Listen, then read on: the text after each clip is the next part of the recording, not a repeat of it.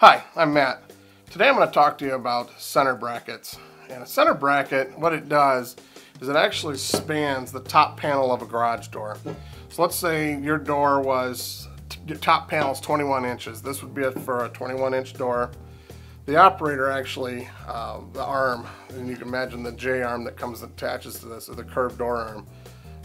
It attaches to this, and then when the opener goes to pull it, it actually has support from the bottom and the top, instead of pulling just on a piece on a door. A lot of times what happens is if somebody installs a garage door opener and they only put the door bracket on, it'll pull out of a steel door, especially some of the steel doors that are built today.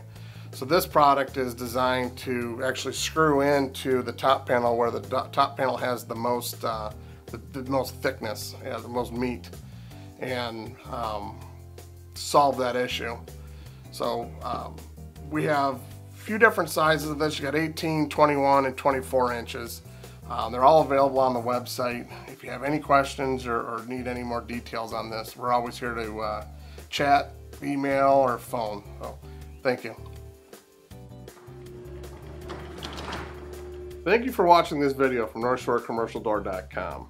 Please subscribe to our channel so we can continue to make content like this. Thank you.